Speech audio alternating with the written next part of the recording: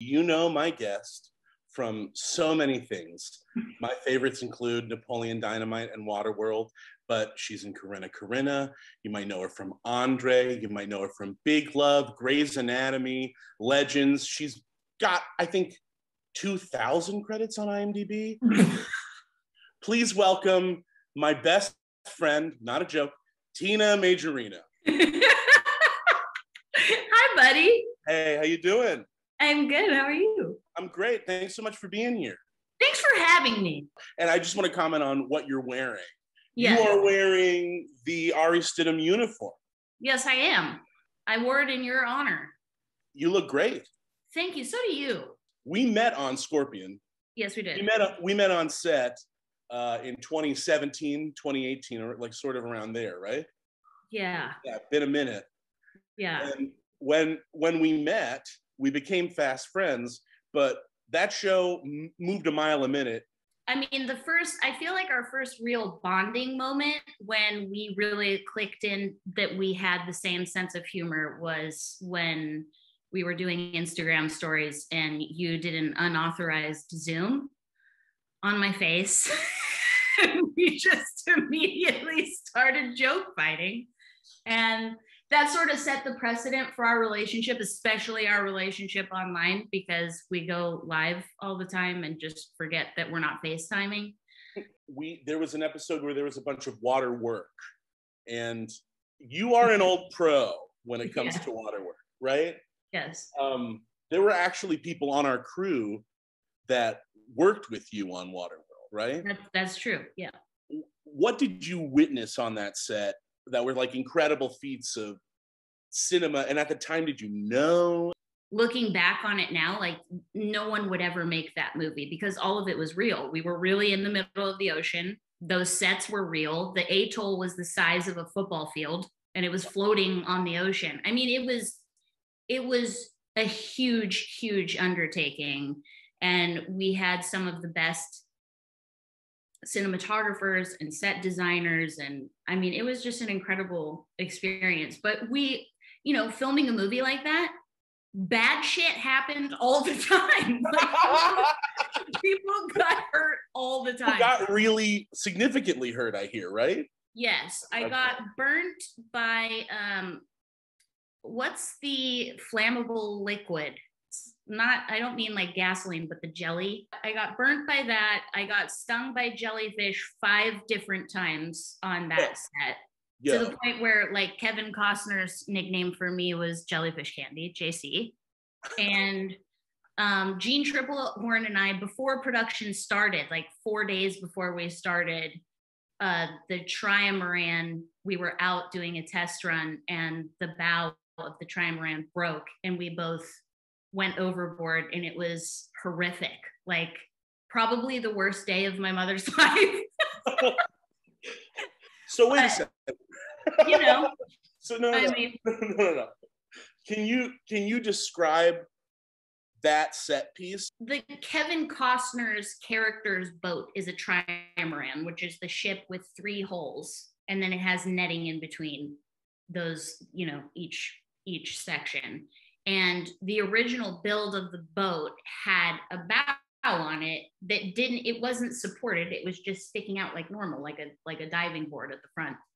And obviously we were doing training on the boat because we're supposed to have never been on land before. So we have to be comfortable on the boat. And so Jean and I were out on the bow and I had a life vest on that was way too big for me, but I had one on.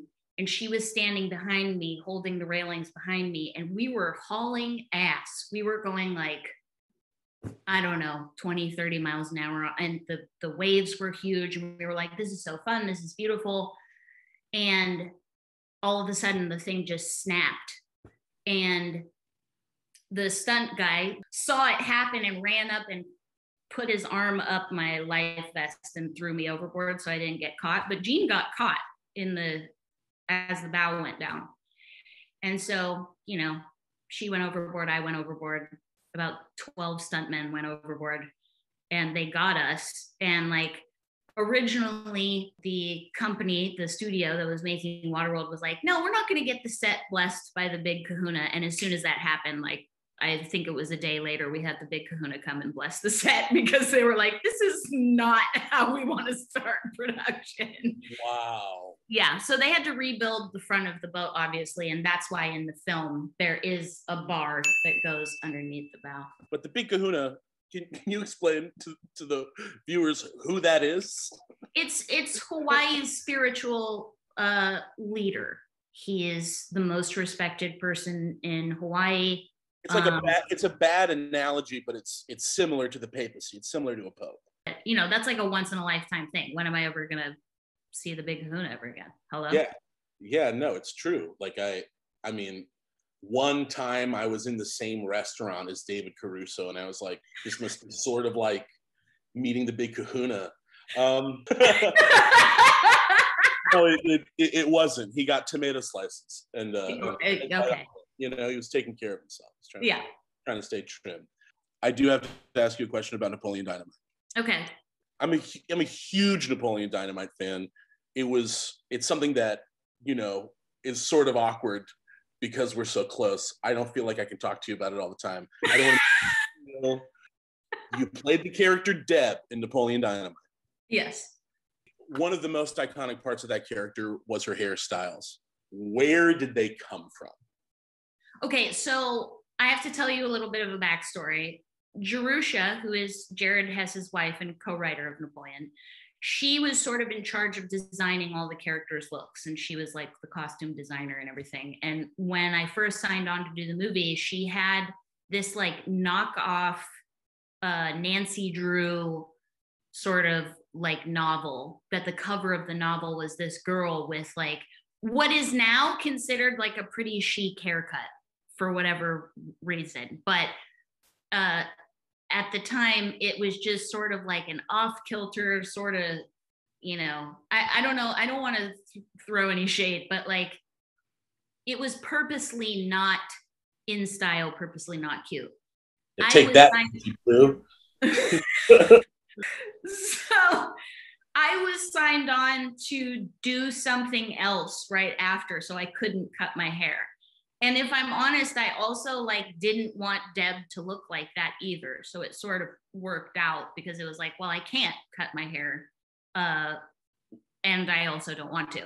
So when we were discussing hairstyles, my mom was there with me because my mom came with me to set until I was like 19.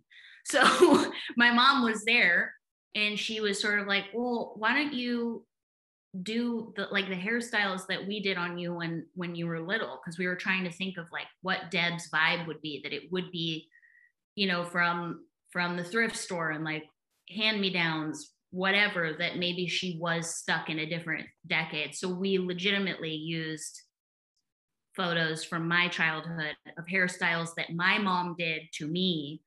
So real stuff you rock. You would like, yeah. Wow. Legitimately, a side ponytail, especially the fountain.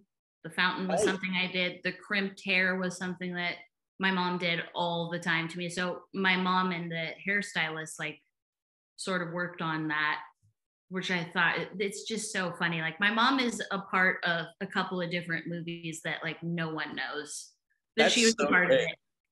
It's so iconic. The side pony, all of it is so iconic, especially to me. Not just being your friend, but because that movie was so important to me, and in just like my comedy and in absurdism. And I so appreciate you taking us back to Napoleon Dynamite.